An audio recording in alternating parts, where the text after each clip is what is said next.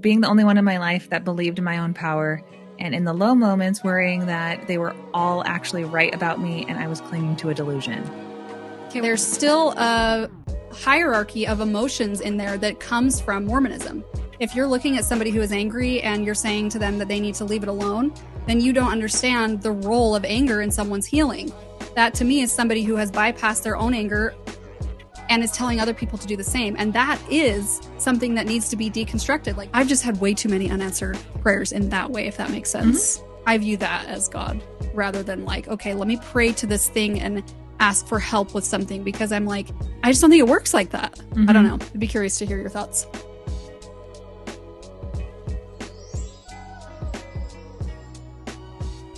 Welcome to the Nuance Ho YouTube channel and the Mormon History Hoedown. I am Kara Burrell. Sometimes I go by Nuance Ho.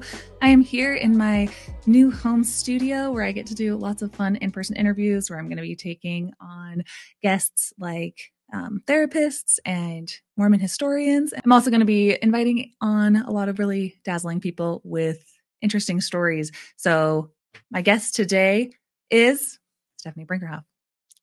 So you might know Stephanie from her Mormon Stories interview. You've talked about your journey from being a faithful Mormon mom and then trying psychedelics. How would you describe yourself when you first tried psychedelics? What, like over 100% in believing in the church? Yeah.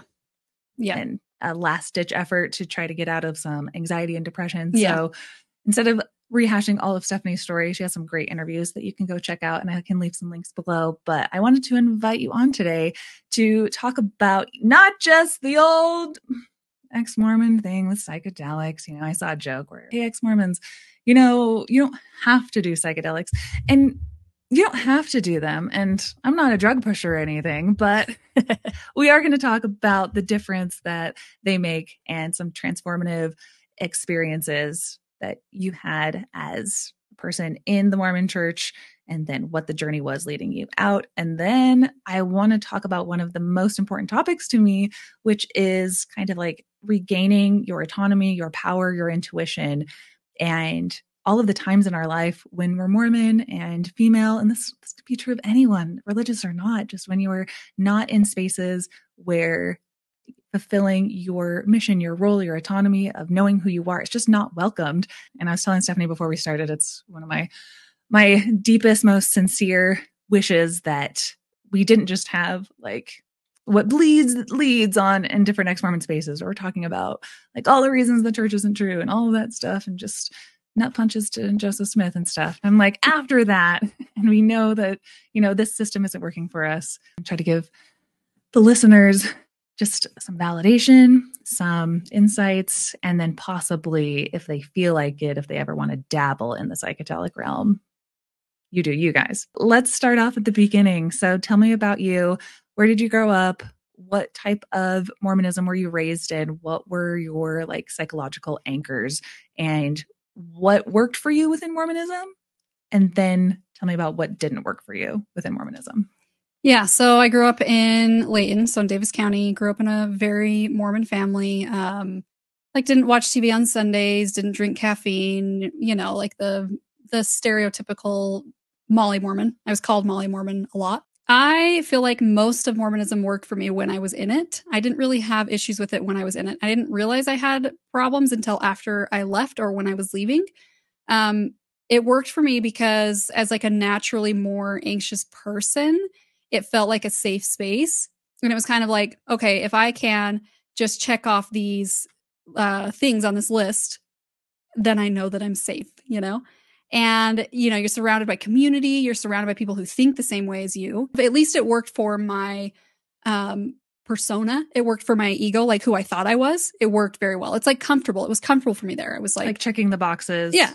And then like once I started to deconstruct and left the church and all that, that's when I realized like, oh, this is actually very harmful, because everything that was working for me in the church, I was associating that with the church, but it wasn't actually the church, if that makes sense. It was like they were just taking monopoly on that. And so then I kind of had to untangle like what is actually mine, what is coming from me, what is just inherent in me from being like a human being versus what was coming from the church, if that makes sense. And then I realized the only things that were coming from the church were like the bad stuff, you know?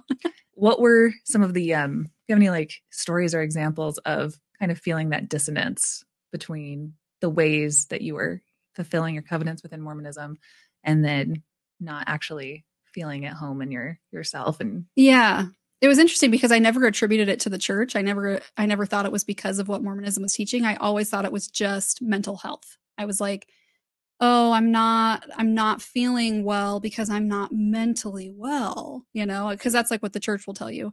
It's like you either have to pray and, you know, be more faithful or whatever, or you got to go and get like on a medication because you have like a chemical imbalance or whatever, you know?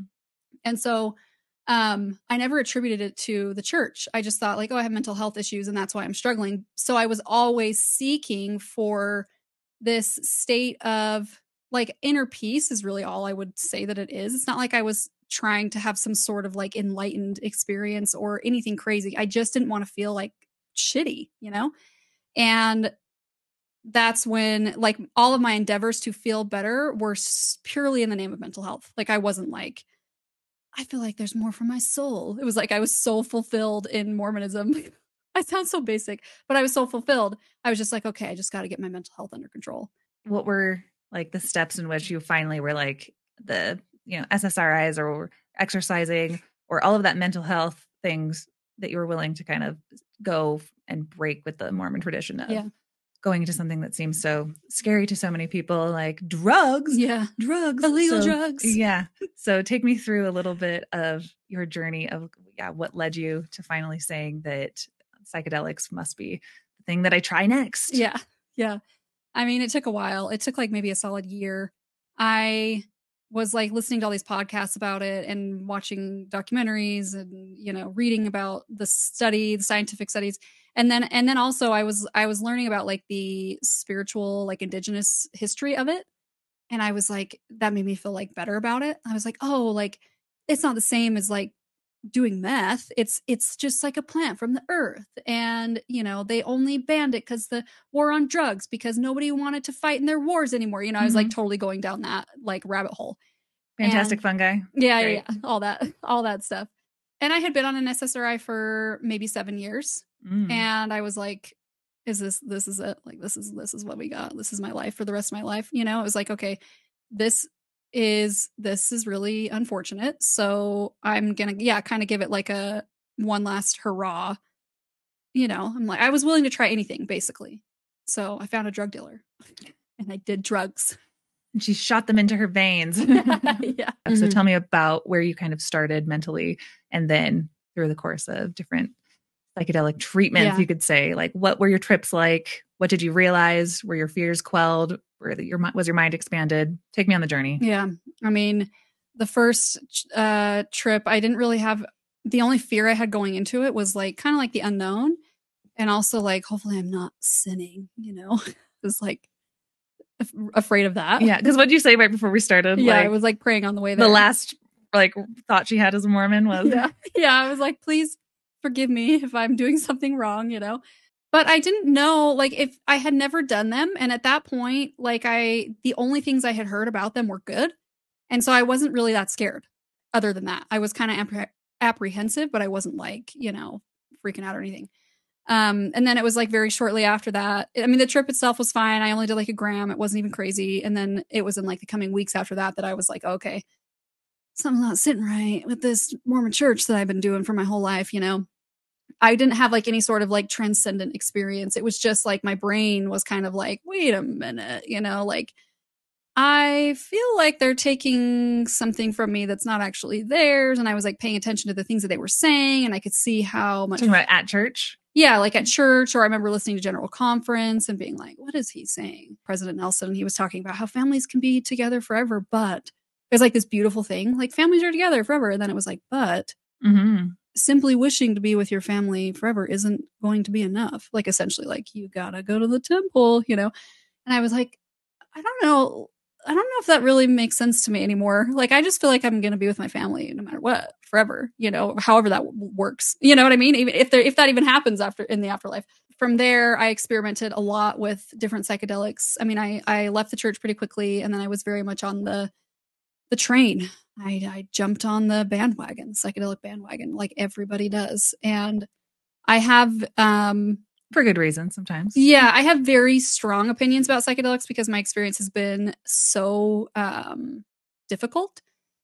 But I would say, yeah, like they're what got me out of the church. Like had I not done them, I never would have. I don't think I ever would have left. So would you mind going back into, I love what you said about, you know, the church taking something, a type of autonomy stolen and a type of intuition that was taken and, you know, sold back to us. Yeah. That they didn't, that's what always I feel like is such a universal language between people who are like victims of just whether cults or different types of abusive relationships or any space where you're not able to, live authentically. Did you have a moment when you realized that the church, you can be happy there, you can find community there, but essentially you're in a space where they're taking something from you? Do you have moments that you like remember specifically where you're like, standing in your new Stephanie power and not letting the church kind of take that from you anymore? Yeah, I mean, it was a lot of mini moments over the course of maybe like 3 or 4 months. Everything that they were claiming to give people had like a condition or a stipulation. And it was like, but there doesn't need to be any sort of condition or stipulation for whatever it is that they're supposedly offering people. So it's like, who made the condition in the first place? Like even just the like, you know, you have to be married in the temple to be with your family. It's like, had the church never come along, that idea wouldn't have even existed. It's like they give us the problem and then they supply us the solution. You know what I mean? Mm-hmm. And so I started to recognize those patterns. So it felt like all of these things that just, like whether it's my intuition, my own connection to, you know, oneness or God or whatever you want to call it, even having a sense of community. I was like, wait a minute, if the church didn't exist, then we would just be a world community here in Utah. It would just be like the church is the one that they're like, this is a great community, but really I'm like, you're the ones that drew the line in the sand, and we're kind of like, okay, you have to be in here in order to be a part of it. You know what I mean? And especially the first time that I did psychedelics, the first thing I felt, I had been out of the church for, I don't know, 2 or 3 years. And the first thing I felt was a type of like spiritual religiosity in a way that I hadn't felt since I was at church, when you are having like an elevated emotion, when you're, you know, singing a hymn and you just feel like really connected to all the people like at girls camp or whatever. I was like, we're all just of one species, like one consciousness. Like, and then I was like, this compared the feeling of like, man, I have so much love for everybody. I have so much love for myself. And then I remember like trying to put my mind into my Mormon mind and being like, so separated, so delineated between like hierarchies and like men and women and status and who's in the church, who needs to be saved by the church. But like, we're such like a fun little species of humans, aren't we? I was just like, I love us. I just wanted to like give humanity a noogie when I was on mushrooms the first time. I was just like, I love this, you know? Yeah. And then instead of like that Mormon delineation of, like, who deserves love. Yeah. And Mormonism is so tricky because everything is masked as love. So it's not like they would ever be like, these people don't deserve love, or these people are less than us, or whatever. Everything is just like, we have to save their souls because we care about them, you know? So it's like really hard to see what they're actually saying because everything is painted as how much they care, you know? Yeah. And like, it's all for your good. Yeah. It's like, I want to help kind of thread some needles. Love for you to kind of take that journey with me. And so when you were, you know, very Mormon and religious, what was your concept of God, Jesus Christ, and like your role underneath them or in this church? Like, how did you view, because, you know, you can view a very like authoritarian God who's like on your ass all the time if you mess up, or you could view, you know, this Jesus Christ figure who's like kind of like how I viewed it, where it's like, you'll get him next time, kid. Christ is here for you. I love you no matter what. What was your conception of God? Mine was kind of like that. Yeah. Like I think we based a lot of this, well, at least I did. I don't know about other people, but I know I based a lot of this on my relationship with my own dad, because that was like my male figure, right? Yeah. And it was a good relationship.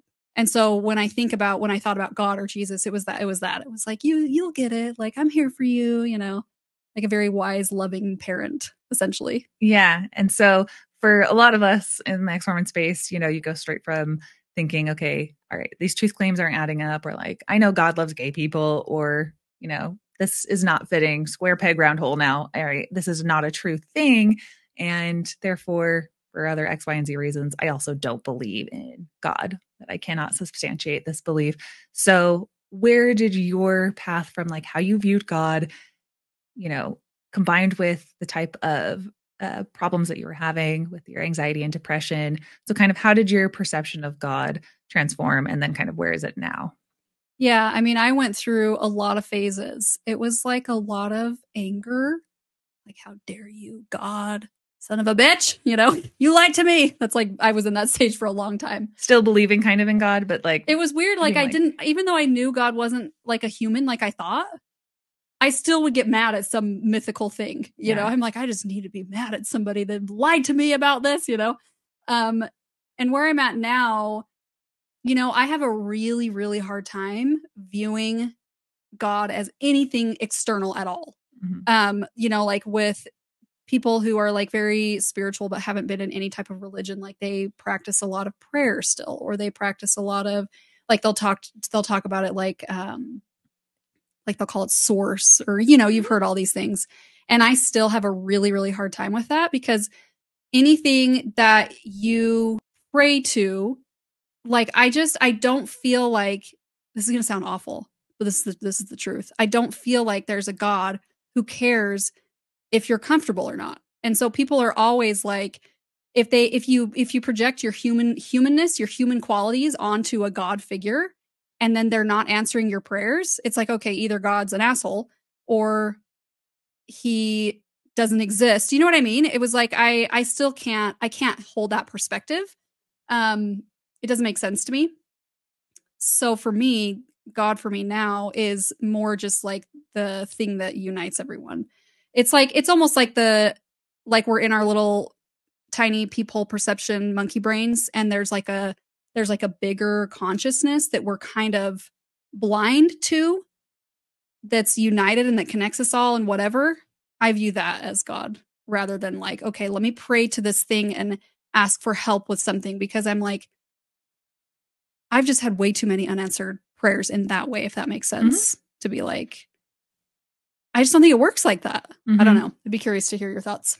Yeah, I get to ask that quite a bit since I left the church, and I've had a hard time like really articulating how I feel, because it's a journey that I'm on, and then people want to look to me to have some type of answer or whatever. And also on my Instagram, I have a thing called My Beliefs, where somebody was asking me the other day about like, how do I find my purpose? To find your purpose, we kind of have to go backwards and start at the beginning of like, how do you view yourself? How do you view your relationship to other people, the environment that you're in? Like a metaphorical way. It doesn't have to be literal. I think that a lot of times people get too lost in like dogmas and being too literal about things, when we're just looking at like tools and like psychology. And so to me, whether things are like actually literal and provable, on one hand, it's like you want things that are completely proven, that you can have like go sit down with a doctor, and spirituality is a lot more amorphous and personal. And so trying to take the best of those tools. So when we're talking about finding our purpose, why do we get out of bed anymore if there's not a God who's going to reward us or anything? Kind of turning back everything from, where we want to know why we have a purpose, to like knowing what our relationship is with all of our environment. Who am I in relation to this reality? If there's no God to judge me, I guess I just judge myself, and just how much confusion and like a tangled web, that I hope that we can like talk about that more in this podcast and untangle that, because that is to me like the biggest part of the post-Mormon journey, is like the now what's this untangling? Who am I? So, and to the answer of God, I definitely believe now in a lot more of a spiritual journey, and a type of mysticism, of things that just pull me, that I can't explain. Kind of where I've come out is I will know my purpose when I can wind things back, and I can view myself as part of one great whole that we are all part of, and knowing that I'm kind of in this meat suit, and I'm going to have conditioning and genetics that are going to hold me back from my absolute best potential. But coming into an awareness of that, being that the first step, and then just working towards feeling at one and a unity with my kids, with my husband, like seeing myself in them, treating other people how I would want to be treated. Because at the end of the day, how I am treating somebody else is not just like a kind favor I do for them. It's like that's a reflection of what I want as all of us to be risen up to. Yeah. And that is that energy, tapping into that is God to me. Absolutely. I totally agree. And I think that just like what you were saying about literalism, I think literalism is the downfall of religion. And I also think that a vast majority of people, these are just my own, this is gospel according to Stephanie, the vast majority of people who are struggling with mental health are in some type of spiritual crisis. I just finished reading Man's Search for Meaning. Have you read that? Viktor Frankl. No, sounds good though. It's like Psychology 101. I think that they make like every psychology student read that. But it's basically, it's a guy that survived a concentration camp, and he, like everybody that he loved, died. And it was essentially, the book was just like, if you don't have anything external that's like giving you meaning, what is your meaning? What is your purpose? And I feel like religion, they kind of, they place a hierarchy on things that matter and things that don't, right? They're like, okay, this is what equals good, happy, successful well-being. And if you don't have these things, then, you know, like, what's the point of life? And so then when you're going through your life and it's like, it's not going how you want, and you're like, okay, I have health issues that are not going away. I am struggling financially. I'm losing people that I love, whatever, so-and-so died, whatever. You're just like, okay, what is the meaning? What is the purpose? And I'm praying to this God that's like not answering.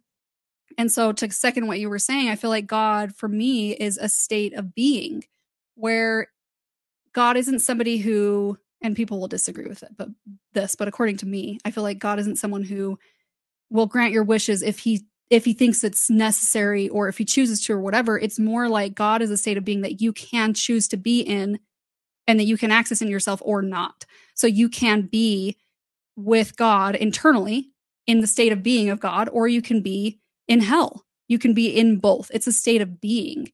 So it's like, you know, if you're going through something's like severely difficult, and you can still keep your heart open and access love and access that state of being where you can feel that love coming from you, that to me is God, kind of like what you were saying. Mm-hmm.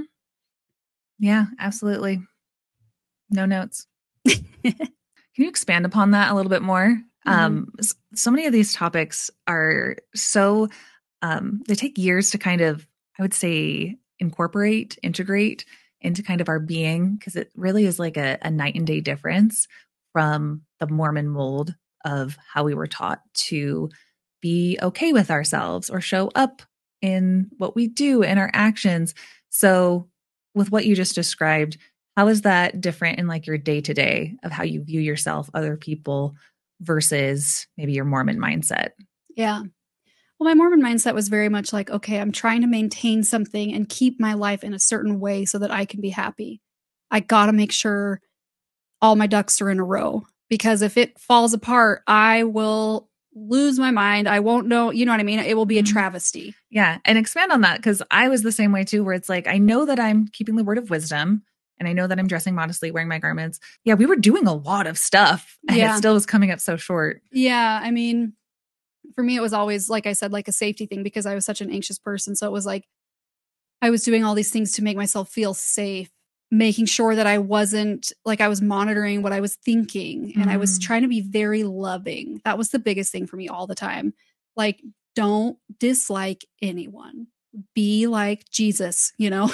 If you take a shit on my lawn, I still love you, you know? I was just like very much spiritually bypassing all of my emotions because I wanted to be Christ-like so that I could it would come back to me again, right? Like I could be blessed.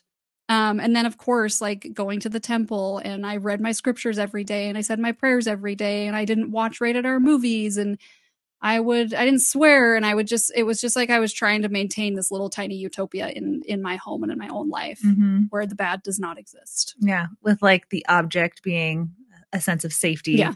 Or anything, and without, because that's the difference that I wish Mormons, and people get upset at me for making this type of content and be like, you want people to be in a faith crisis and you want people to and it's like, all I want is for people, if they are in that state of mind, thinking that they have to hustle for this type of safety that just will not come through this type of religious mechanism.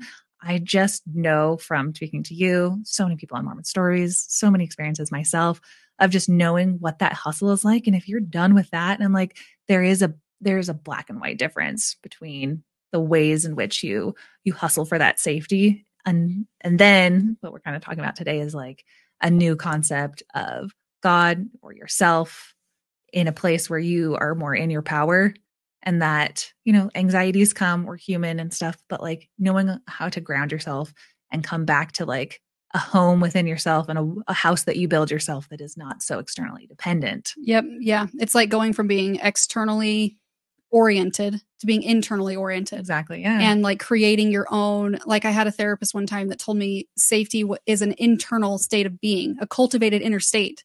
And I was what? It blew my mind. I think too, sometimes you have to be in a faith crisis. Like, that's what's so funny to me is that people think that if their life is falling apart, that it means that something has gone wrong. Like, that's a very religious perspective. If you're going to wake up in this life to your power or to who you are or be on the spiritual path or whatever, the first like indicator of that is always some type of betrayal. That's like a universal thing. So when you wake up to this fact that, if you're going through a quote unquote faith crisis and you're waking up to the fact that it's like, okay, maybe these people have been not being so upfront with me, or maybe life isn't what I thought, it is going to send you into a faith crisis in order to find what it is that you're looking for. Because really what you're looking for is just yourself, right? Like that's so cliche, but that's the honest truth that I believe in my core. And if you're going to actually find that, everything that's in your life that's not you, that you think is you, has to die. It's basically like you're saying, like, this is my story to a T. Like, I'm feeling so much anxiety. What do? I just want to find internal peace. And then God was, or the universe or whatever, was literally like, okay, this has got to go. That's not you. This has got to go. This has got to go. These are all the things that you think are you, that you think are making you safe, that you think are bringing you happiness, that are not. And so in that process, it's going to feel like absolute chaos. It's going to feel like absolute chaos. But that's the beginning of the path. Mm-hmm. That's not like, of course you want people to be in a faith crisis. It's like, yeah, you want them to freaking wake up. Yeah. I think, and that's what's so universal about mental health transformation and all of the things that I'm just really passionate about. People kind of being sick of their own bullshit, being sick of other people's bullshit. I come to the table reserving like the most work for what can I do to make my chamber here as safe as possible at all times. Because we're going to be sick and tired of looking around and being constantly at war with other people, how they act, what the church did to us and stuff.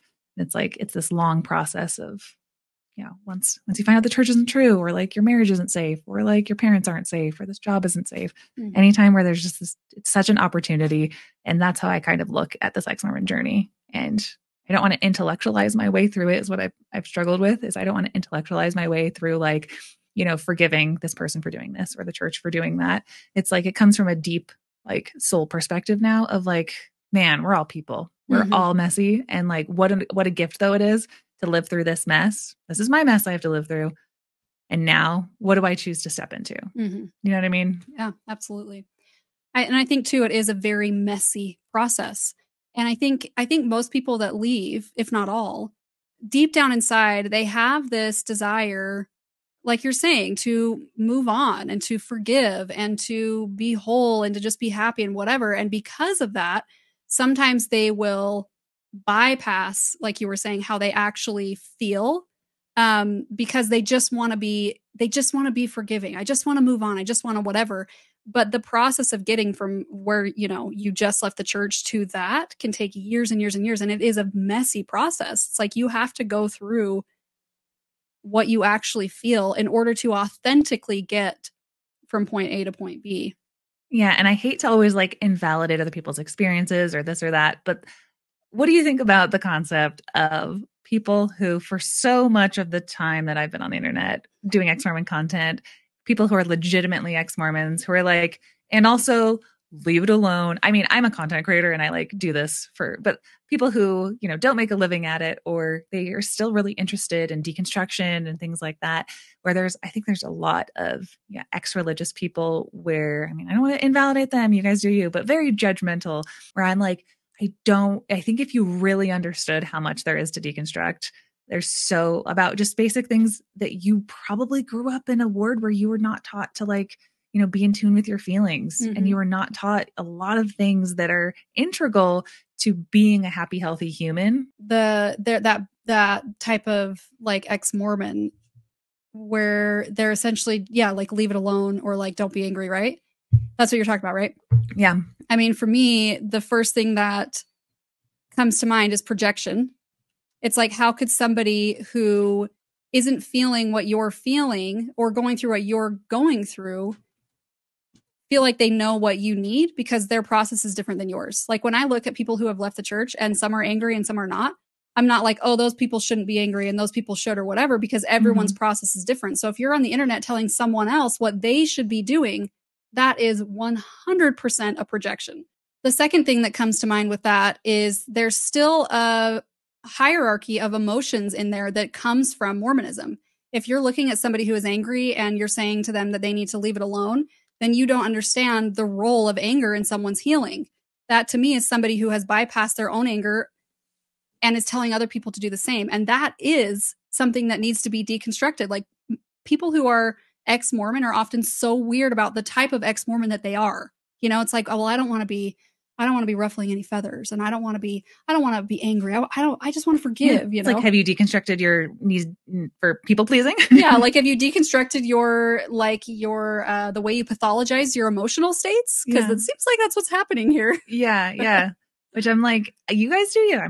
I honestly view everything of like, people are on a journey, and I can't like judge anybody into taking any path that I've taken. It's just such a wild, wild west. It is. Of an unstructured place to go. And so it is. It's like everything's up in the air. All of a sudden, it's just like you have this formula of what is right and what is wrong. And then you leave and it's just like everything's up for question, And Mormonism and a lot of religions, I would imagine, shapes your view on literally everything. It shapes your view on gender. It shapes your view on why you're here. It shapes your view on sexuality. It shapes your view on your emotions. It shapes your view on your emotions. Seriously, that's a huge one. Yeah. Because your emotions, like your emotional state leads into, actions you take, probably, not always with your best rationale.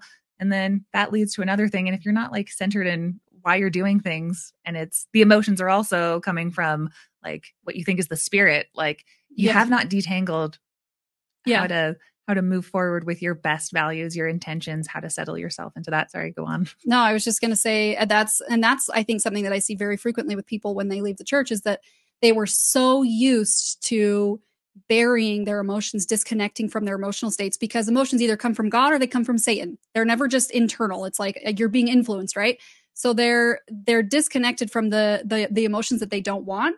And then once they leave, it all starts to come up. And it's so overwhelming because we were never taught how to deal with our anger. We were only taught to disassociate from it. And so it's so overwhelming that it's like you're exploding. You're exploding at people. Like you have all this anger that you're just like, oh my gosh. So it's like a matter of learning how to relate to your emotional states in a way that's healthy and productive, but still incredibly messy. And that's okay. Rather than being like, okay, I can only be... I'm going to just continue to pretend that that's not there, know? I have a question. I'll ask it this way. So through the course of your ex-Mormon journey and doing psychedelics, let's say whether after, the trip is over or during it, what are a few of the truths that you've learned? Like where you feel like this is true. I can base a reality and ground myself in this. I believe that everybody is one. They say that a lot. People say that a lot. It's like very trendy to say that right now. But I really do believe that. I believe that when you attack somebody else, you're really just attacking yourself. And when you hurt other people, you're really just hurting yourself, because I think it's like one organism. I think that our natural state is like love, personally. I believe that. But I also don't believe in hell or any type of battle of good and evil. I definitely had to, like, there were so many months where I was going through deep, dark hells of my own. And I just realized that the belief in hell is an illusion. There's actually nothing to be afraid of. And it's just this idea that there is something to be afraid of existentially that we bring into our human life and project it all over everyone else. This is the basis of violence, of wars. It's at the core, it's like this deep belief that existentially we are not safe.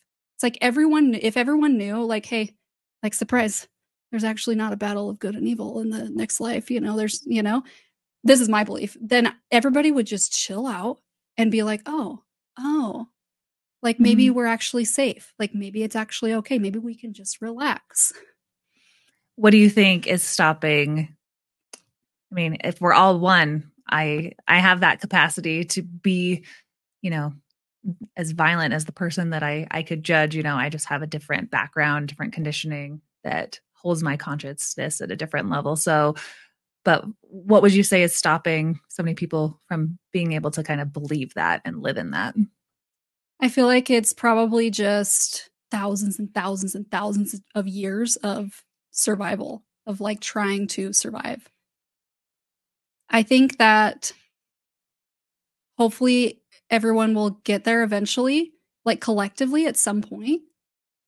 But there's so much in the external world that says otherwise, that proves to you otherwise. Like you would never, like if you went to somebody who was in the middle of a war zone and you were like, we're all one and you're actually safe and everything's fine, they'd be like, you know what I mean? Mm-hmm. So it's like, there's just so much going on in the world that is proving to people that that's not true. They're like, why would I believe in love? Why would I look what's happening here? Mm-hmm. Yeah. I've heard it kind of put the way, like when your trauma is informing, your emotional state, and it's hard to regulate. And obviously your past, violence or discrimination that's been perpetuated against you, and just all of that creating, obviously feelings of being unsafe. But I've heard it kind of being put that like people will settle for what they think they should settle for, and not being able to have indicators around them to prove that otherwise. Mm-hmm. And I think that's what's really interesting about deconstructing high demand religion, or just leaving any kind of environment that just is not serving to your core. That all of the indicators around you say it's not where you should be. You have a lot to lose, but at the end of the day, there's a lot that can be gained from leaving that system and mm-hmm. that space, and then doing something that can be more risky. And feeling like, okay, I've been settling for this. And for me, yes, like psychedelics have kind of given me a better map. When I'm on one of my last, actually I don't do mushrooms very often. People think I do them more often than I do. But my last trip that I did, all I just kept coming back to, I always create little spaces that are so safe away from other people, whether it's like the top of a mountain inside, like my brain can just create this little lodge of safety, and it kind of helps me ground when I'm off my trip of like going back to that safe meditative space.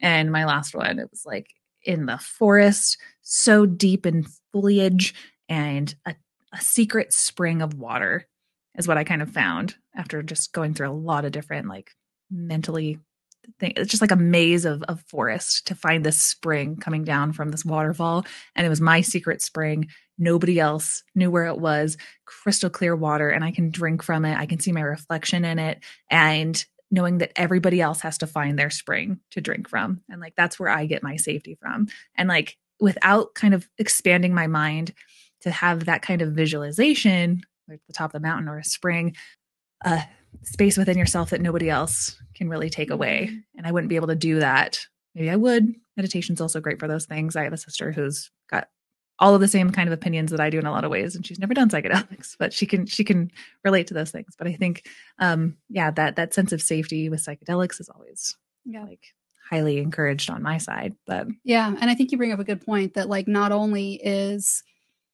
like going back to what we were saying before, like why do people not believe this? Why do they not feel this love or this oneness or whatever? And it's like not only is it not being reflected in the external world right now, most people aren't looking around and just seeing a bunch of love everywhere they look. right. But we've been so disconnected from our own internal safety, like you were saying, that we don't know how to feel it in here either. So it's like they're not feeling it in here. They're not seeing it out there. So they're just completely lost. And I feel like that's what psychedelics did for me as well. It's like they remind your body what it feels like to be in that place. And then you can always go back to that memory and be like, oh, yeah. Right. Because it's almost like we're trying to get people to be in a state of being that they've never experienced. And they're like, I don't even have a reference point for what it's supposed to feel like to feel that way. And psychedelics help with that for sure. Yeah. Tell me more about like you finding your reference points then. I love hearing about the experience people have of what has helped ground them that they can kind of step into what I call like a remembrance. When I do mushrooms, it's always like, oh, I remember. Mm-hmm. People say not to look in the mirror, but I always look in the mirror because it's always like, where you been, girl? I know, right? Yeah, I mean, psychedelics, obviously, it's like every time you do a trip afterwards, you're just like, I'm never coming down. I'm going to be in this state for the rest of my life. And it's not like a high. I want to clarify. It's not like a party drug. It's not like a high where you're just like, woo, trip. You know, it's like it's more like sacred. Yeah. That's how I would describe it. Like I felt like I was looking for this feeling or the state of being in Mormonism my whole life. And then I did mushrooms and I was like, oh, this is what it is. This is what I've been looking for. It's like a state of, it feels like transcendence, right? It's like it reminds you of your true natural state of being. Mm-hmm. So yeah, psychedelics have helped me with that a lot. Like the weird thing about connecting with that aspect of you, connecting with the sacred in you or in the world, for me, it just comes so sporadically. You know, like you can have moments where you're just losing your mind and then all of a sudden your, child does something and you're just like in tears and you're like, life is beautiful, doing somatic types of therapy. It's just been all across the board. But it's like once you have that reference point, it gets a little bit easier to find it again every time. It's kind of like building that muscle. Yeah. Yeah.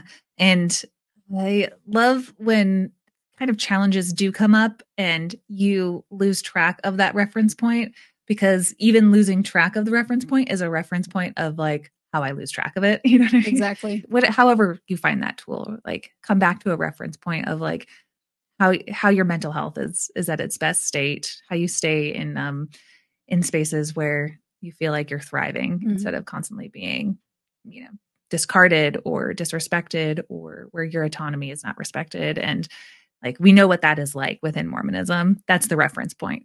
Like, I know what that is like so often. And I don't like the feeling when I have so much autonomy at my fingertips here in Ex-Mormonism.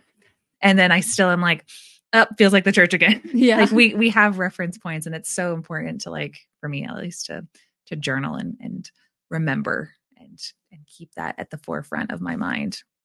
So what are some other tools that you feel like people are kind of missing as they deconstruct? Like, I know compassion is always a big one that I think comes up as we're trying to learning and growing. But like, what are some things you've had to unlearn or teach yourself? The one thing that people often don't want to look at when they leave is how much hurt is there. It usually goes to like anger, which is fine. Anger is essentially like my boundaries have been violated. Like, do not do that again. This is not okay. Like without anger, it's like there wouldn't be activism, right? So it's like anger is good, but there's so much hurt that people don't want to see and they don't want to feel from something that they loved and they devoted a big part of their life to being a lie. So I would say you got to feel it to heal it. Feel it to heal it, but people are afraid to feel it. Yeah, nobody wants to hear that. Yeah. So, okay, tell me what your process is like. That is, again, so foreign. What we're talking about is like, just don't have the thought, or you judge the thought, or so encompassed in shame to think that thought, but you're not actually working through the reasons that you have it or what you feel like you want to actually do with your life, because there's so much judgment around just everything. Yeah, it's almost like your emotional states, if you have an emotional state that you don't like, you think that it's because something's wrong. And that's not true. That's not how life works. Emotions cannot be like, we're literally just floating in a field of emotions, right? Like they're everywhere. They're everywhere. And they're going to come and they're going to go and they're in you and they're outside of you. And it's like they can't be pathologized like that. So that would be step number one. Number one, like when your emotions come up, whether it's anger or grief or bitterness or hatred or whatever it is, don't pathologize it. Like, don't sit there and be like, oh, I shouldn't be feeling this, or I don't want to feel this, or whatever. And instead start trying to relate to it. So it can be tricky because, when I first started going through this process and everyone was like, you got to feel it to heal it. And I was like, bitch, I've been feeling my emotions. I've been drowning in my emotions for months and I don't feel any better. So it's not like you just have to, you have to let yourself, like spew all over everyone and like let your emotions just be like bleeding out of you over everyone around you. You have to relate to them. So it's a matter of finding that self, right? Like the big S self, and being able to hold space. It's like your inner parent. It's reparenting. I was just about to say that. Yeah. Like you're essentially like, okay, I'm right here and this is what I'm feeling. And then you let that part of you speak. You let that part of you express or whatever it needs to its fullest extent. Like there were so many times when I was just yelling F words in the car, at the temple, or, just like letting it come out in a way that I was holding it so that I could help it heal. Mm-hmm. Love that, because the amorphous nature, I feel like, of emotions are going to take me on a ride, whether I want to be on it or not. Yep. And so if you can find better ways to have that road trip partner, stay buckled in. And like, I don't judge you for spilling snacks, but let's talk about this. And I'm gonna be the one driving. Yeah. But what I love is I know I have been through such a dark year, and what I'm so happy to be into this space now through the help of, yes, psychedelics, but a lot of like these practices of feeling safe with myself, that I can feel these things and it won't get out of control, is this feeling of like, this is going to be a circular cycle, that like I will have highs some days, and like some days I'm going to have these lows and I'm going to have to find a way to get through them, but I'm not always going to stay in this pit. And so if I can work with this, it's going to come back up and it's going to be a cycle. It's going to be for the rest of my life. So all I got to do is just like keep getting better with this road trip partner, keep knowing exactly how I'm going to relate to these emotions and stuff. And the biggest thing I'd love to hear you speak on this. The biggest thing I feel that so many ex-Mormons relate to, I want to read some comments as well that I've gotten when I asked people when we were doing this interview to write in and tell me about like where they struggle stepping into their power, is feeling, regardless of my best intentions of what I try to do with managing emotions, is still feeling very kind of lost is one way to put it, but also like psychologically you are always trying to feel like, am I okay now? Am I okay? Am I a healthy person? Am I moral? Am I doing what's right? How do I judge what I am doing? Is it, I mean, as a content creator, it's like, I have a lot of judgment here. I have a lot of judgment positively, negatively over here. Am I a good wife? Am I like mentally, did I do the tools right?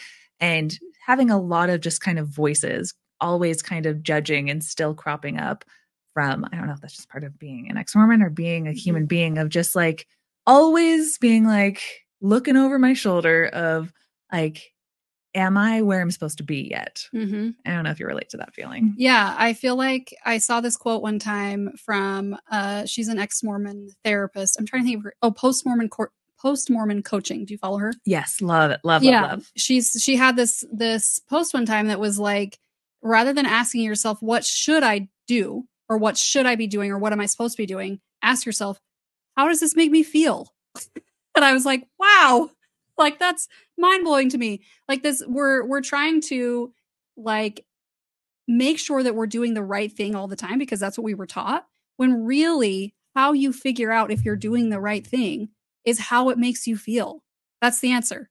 It's like, doing this thing make me feel shitty? There's your answer. Does this thing make me feel good? Follow that. Mm-hmm. It's like so simple. Yeah. Let me push back on the simplicity of it, because I think we come from a space in Mormonism where we know what it feels like to be taken advantage of. We know what it feels like to do immoral things and call it moral, or trick ourselves into thinking that we are on like the right side of God, and then knowing being like, whoa, that was not right at all. So I think a part of I don't know if it's like a paranoia or like neurosis or something that I was reading a lot of comments that I also relate to, is this still like this non-simplistic feeling of like, well, I know what it's like when people don't take accountability. So how do I know that I'm doing the right thing and taking accountability? Because I feel like I'm doing the right thing, but I still feel like I'm in a space where I could be doing better, but everything around me is telling me I'm doing my best, but I still don't feel like I'm doing my best. Mm-hmm. And like an inner battle between like so many different signals telling you, where again, you just kind of feel kind of lost of like, I know what it's like to feel like lied to. I don't want to lie to anybody. Crap, did I lie to somebody? Okay, I feel like I don't think I lied to them. Or is that relatable at all? Yeah, it makes sense. I think it's just like the proof of like the mind fuck, because you essentially have people. It's like, I remember I used to say, well, just because something feels good doesn't mean that it's true. This is a little different than what you're saying, but I would feel kind of what you're saying in the sense that it's like, you can't trust what you feel is essentially what you're saying, right? Like, yeah, because so much of like what I feel is so informed by like, my attitudes towards having like a healthy ego about myself, or my attitudes towards like my conditioning to not feel out of sync with like morality, and still always being in a space where you're judging every single thought that comes in. The more that you peel away the layers of conditioning, the more you find yourself, and the easier it gets to be like, no, I actually do know what I'm doing. No, I actually do trust myself, because you just become more and more solid, where it doesn't feel like you have to question yourself anymore. Mm-hmm. And that's still a process that I'm very much in the middle of as well. For me, like marijuana very much puts me in my ego, where I'm like, everything I say is genius. Is everyone listening to me? And then I can like, watch back something I like record on my phone and be like, TikToks for later. This is genius. And then I'll be like, trash that. And then the opposite is true though. Like when I'm on mushrooms, my feeling is like, I do not have one single solitary piece of advice for anyone else out in the world. All the mushrooms tell me to do is just work on my maze. Like I don't need to pathologize anybody, like their journey, whatever else. I'm like, I have enough of a maze. I have my own, spring here that I need to be drinking of that is full of water. Stay here. Yeah. And like the amount of like judgment and time that we can spend, when we're disconnected and trying to put ourselves in like a hierarchy and a judgment of all of that stuff. So for you, what kind of space do psychedelics put you in to be able to kind of go through life? I've only done mushrooms twice. That's it. And then I did ayahuasca once, and then I've done DMT and what's the other one? MDMA. But that's it. That's it. So my experiences with psychedelics are always so like, this is how I heard it described. If you have a fragile ego or a very rigid ego, that's me. When you expand or you go or you transcend or you go into something like psychedelics, as much as you expand, because your ego structure is fragile, you will contract that much. So my experiences on psychedelics are always like good. And I'm like, it's God and it's Jesus and I love everybody and whatever. And then afterwards, I'm in absolute hell for a very long time. Do you feel like there's an ego break there or what? It's like I come back from that, and all of the parts of me, like my protector parts, are in resistance. because it's like the ego knows that it's slowly dying, and it's like, hell no. And so I'm just in a state of like constant anxiety or like paranoia or depression or whatever in between my psychedelic trips. I'm really selling these. I know. I was about to say, I was like, it's because it kind of awakens you to start the journey of how to battle between those things, right? With like healthier tools, but at least like the journey starts. Exactly. Yeah, it's just a hard journey. But yeah, definitely. I mean, I've had all those beautiful experiences that people have on psychedelics. So when you just said like your ego starts to know that there's like a death coming, do try to sell that. Sell me on why you would want to have that kind of reality kind TBD. of broken. Just kidding. I don't know yet. I feel like to be determined. Yeah. We'll see. That's actually not even a joke. It literally is like, I know deep down that it's right. Yeah. But do I really want that?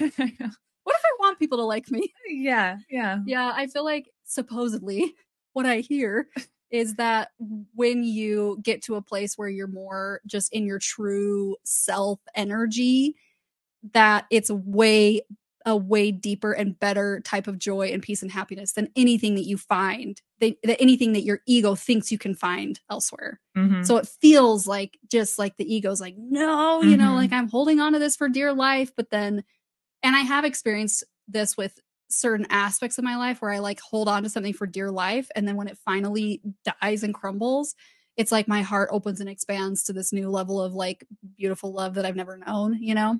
I just haven't, you know, I'm just not enlightened yet. So I'll let you know when I get there. All right. So I would like to say I love not knowing anything in a way after leaving Mormonism, but I love knowing how to move myself through life and taking little like nuggets of knowledge. And like I said, going through a cycle of like, oh, what I learned from this episode to like coming back and then using that tool and then just feeling really at peace with the cycle, even when it's down and hard.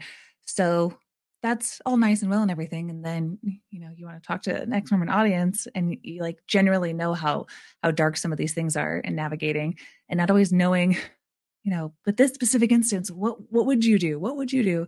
And it's hard to speak so broadly sometimes with people knowing how to apply that. So I asked my Instagram audience, what are some of the ways that you struggle with stepping into your power and exercising your autonomy and growing into your own new self? What are you struggling with? And what kind of tools have you used? So I had people write in and I got a lot of really good responses, a lot of heartbreaking responses, as you can imagine. And I wanted to read some, and we might only just be able to just give validation that like, that's a hard part of life, but I would love to get your thoughts and just go through a couple of these. Okay.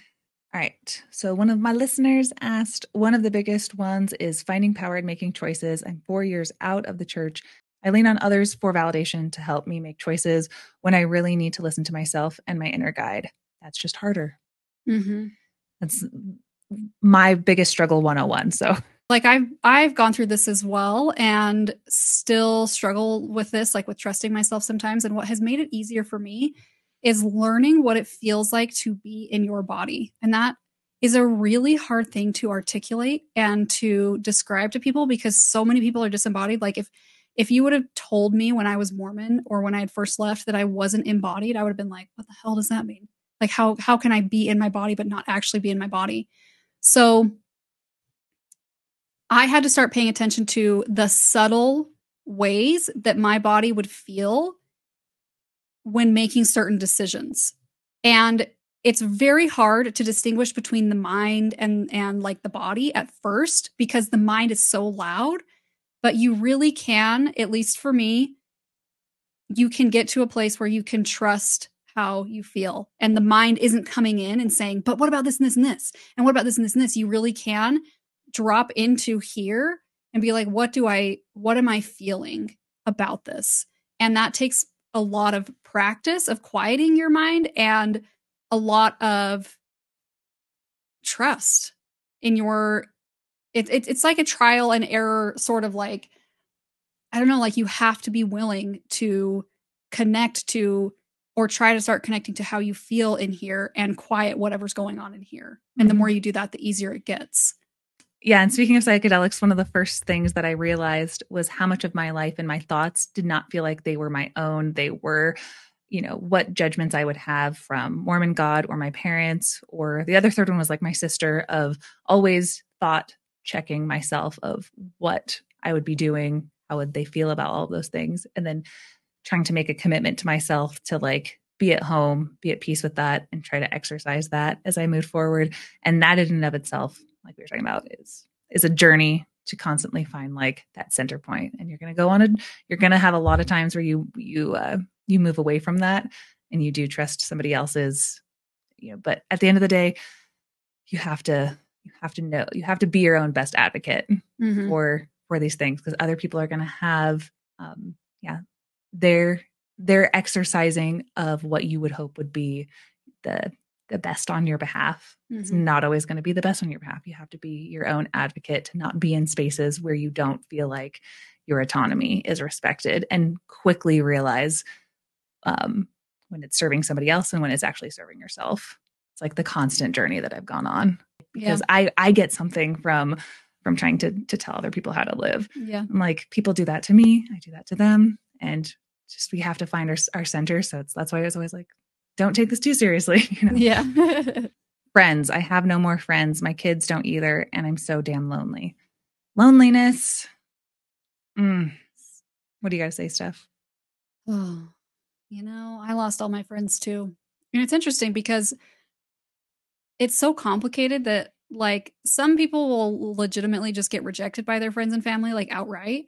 My situation was a little more gray, where it was like, I don't really know who to point the finger at here. We just changed so much that I was like, I couldn't relate to any of the people I was close with. And had to like start trying to make new friends. I don't know if my opinions on this are going to be popular. Hit me. Popular. I'm traditionally a very anxiously attached person. And so I went through a lot of phases of like I remember when I first got divorced and I didn't have any friends and I didn't have any prospect even for somebody who I could potentially date. I literally thought I was going to die. I felt like I didn't exist. I was like, what is the point of being here if there's nobody? Like, I don't have anybody. Like, why am I here? And I started to get really curious about the belief in more things than just relationship, and I started to get really curious about where can I find meaning in my own life in ways that are not related to the people around me. Totally. And that helped with my loneliness a ton, because it was like, oh, I'm taking care of me now. I'm doing things for me. And I didn't feel this like the hole or the void of the lack of people in my life felt a lot more bearable. I could not relate to that anymore. Honestly, it sounds painful. I'm gonna spend myself dating me. It's like Ariana Grande, thank you, next. Yeah. And then I'm gonna quote Ariana Grande right now. It's really important to me. It's really important that I get that lyric right. Everyone leave it in the comments. It's in the thank you next song, where it's like, I found somebody and she handles problems and her name is Ari and I'm so good with that. Like, yeah, it sounds uncomfortable and it sounds painful and stuff, but it's like taking that opportunity to feel lonely is sometimes a real gift that you would not willingly put upon yourself or somebody else. But you're like, how can I reframe this so that it's a positive and it doesn't come from like cerebrally trying to get yourself to force yourself to be happy. It's like, I can do so many things that still make me happy, but it sucks when there's kids too, and your kids are it's going to be a season, as they say in the evangelical circles. There's just no way around it. Sometimes just got to go through it. So we kind of talked about this. I feel like I can't just be myself and manage my mental health without pre-screening every thought. So pre-screening every thought, meaning, and I'm curious how this is for you. Like, are you second guessing yourself a lot? Is that what it is? Questioning yourself a lot? Yeah, kind of means judging it, like we've been talking about. And like, does this fall in alignment with who I think that I am and who I want to be? And whether it's like a very judgmental thought of somebody else or like a very uncompassionate look at myself. Because I think in my mind, it's like I've been talking about, I have such like a commitment to authenticity in this post-Mormon space. Like, I feel like authenticity is the reason that I left. And so to be authentic to the truth, it's like, I want to know all of every thought coming in, who's coming in, are we being authentic here? Are you being authentic? Are we all taking accountability? Are we our best selves? That's what I kind of interpret my pre-screening as. So it's almost like it's like a paranoia that's come from your conditioning. Like it's like when thoughts are coming in, you're like, is this authentic for me, or is this coming from something? Is this coming from my conditioning? Is this coming from somewhere else? Is this trying to fill a hole or something? Yeah. Or is this authentic? I didn't go through this. Like my anxiety was more in my body rather than my thoughts. You know, a lot of people are a lot more mental that way than I was. Like I was very much like I couldn't get my body to feel safe. It feels like almost like a seeking for perfection type thing still. Like it's a fear of making the wrong choice still. Like let's say that you had a judgmental thought that came in or something like that. What initially comes to mind for me is there still seems to be, and I'm talking like I'm some sort of like, I'm not a psychologist. I don't like, I'm not. Just two girls gabbing. I'm just not, guys, I don't know anything. But what comes in for me is like, okay, well, there's still some sort of black and white thinking in there where you believe that there's a right thing and a wrong thing, right? Rather than just like you're still trying to make sure that you're in where you're supposed to be. Is that how it feels? Mm-hmm. Yeah. And so like if I were bringing up, like if I were doing this in therapy, it would be like working with that part of you. It's like, okay, we need to work with that part of you that is very, very concerned about making sure that you are in alignment, because it doesn't have to be that way. And it doesn't work that way. Like that's, go ahead. We're not supposed to live in that kind of paranoia, you know? Yeah. I think my favorite thing in overcoming that throughout this past year was a book that I read that I can't remember right now, but I throw it in at the end when I remember the title of it. And it was kind of getting to the core of what your wounds are. And I mentioned this in the first podcast that I did on my channel. It's kind of like I retold my Mormon stories about my life, but I kind of wanted to frame it around like why I was so religious and what that instinct within me, that core wound, like what is that still trying to long after, and what is it still trying to fill? And it's like an abandonment wound. So like I was molested from my childhood, and like what did that lesson teach me about my worth, and what did my religiosity about how I related to God, what did that fulfill within that? And it usually came back to like an abandonment. So like with the anxiety of not being able to stand in your power or questioning your thoughts because you're so afraid, it's because I'm afraid that if I stand in my power, it's like, well, I'll be abandoned, you know, like I won't be as lovable because I have to show up for people in the ways that make myself small to make them big, because, or else how will I possibly survive? Like all of the messages from like, I don't know, I feel like my entire world as a female, as a content creator, as a parent, as everything, it's like telling you, you'll have to suffer and be very lonely if you do not make yourself small, like evidence in the past. Yeah. I will add to that as well. I think that often what happens for ex-Mormons, or like when I hear you talking about this, what's coming up for me is we have like an instinctual body, and Mormonism disconnects you so much. I know I keep saying this. It disconnects you so much from your body that you essentially have your ego mind that's trying to keep you safe all the time without any of your instinctual body. So there is a different way of knowing, you know, it's like we're so much like in the neck up. Once you drop into your body and connect with your instinctual body, your mind will quiet more because there's a different way of knowing that doesn't come from here. And you can call it your intuition, you can call it your instincts, you can call it the Holy Ghost. But there is another way of living and being. And so when I hear that, I hear I'm disconnected from this. And so this is working on triple time to try to make up for like it's doing more jobs than it's capable of doing. Does that make sense? Yeah, that makes perfect sense. Being the only one in my life that believed in my own power, and in the low moments worrying that they were all actually right about me and I was clinging to a delusion.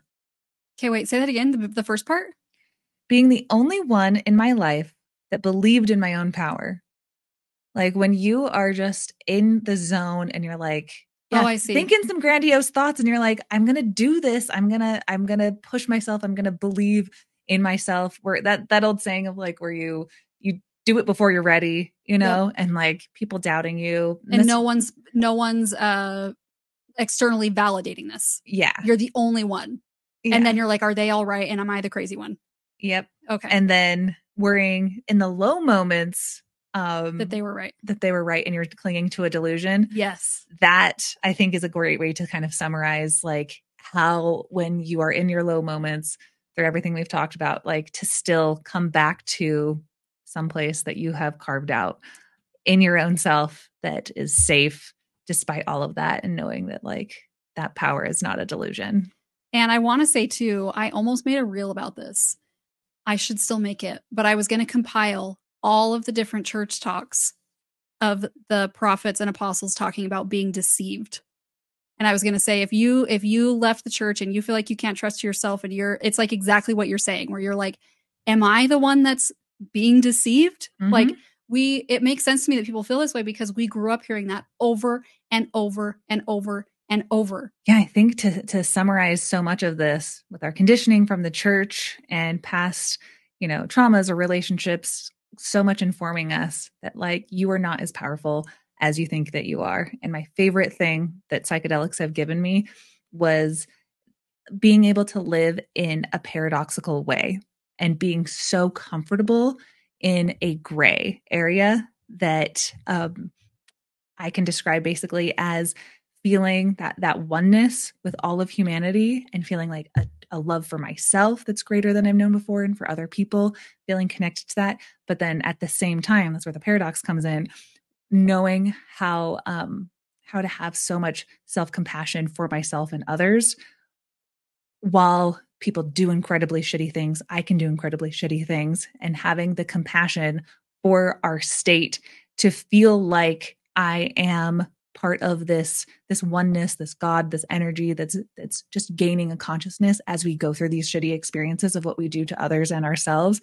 That as that happens, I paradoxically feel like I'm very empowered, but then I'm empowered enough to have compassion for myself when I mess up, and that's not a delusion to feel like to like we've been talking about, to be centered in love. Another person wrote, post stepping into my power, I'm struggling with men.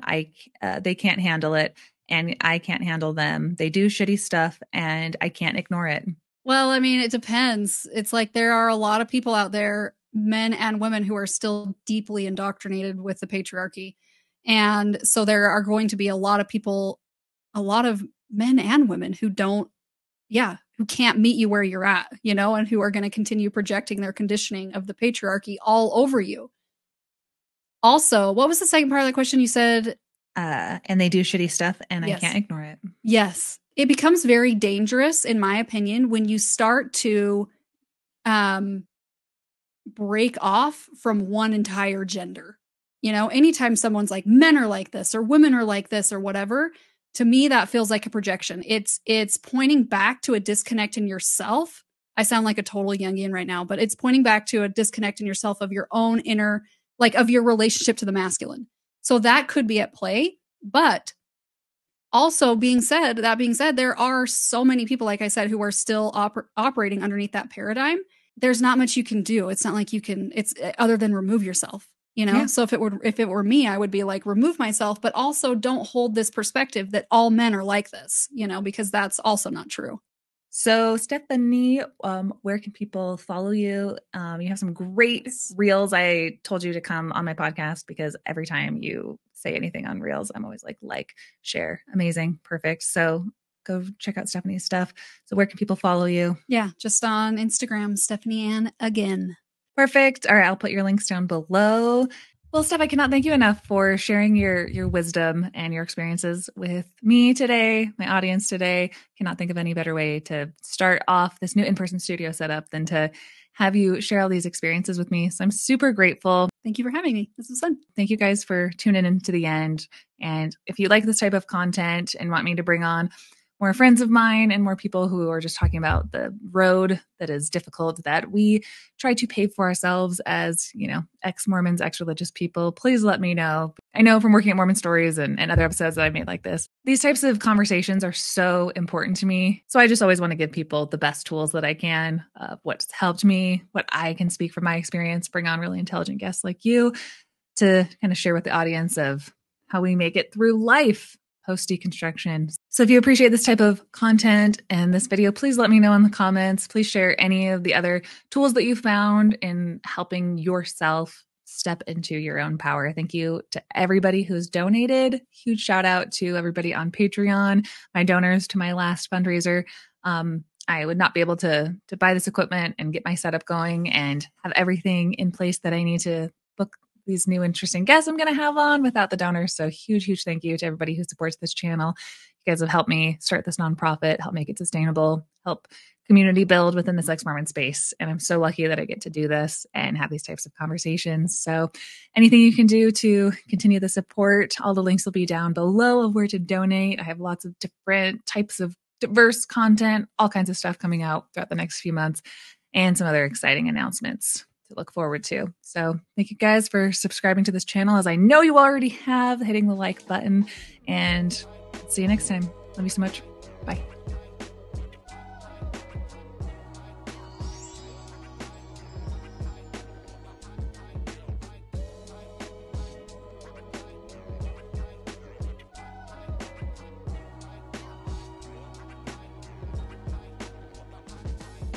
But if there's something else you want to say, yeah. I think I can't feel.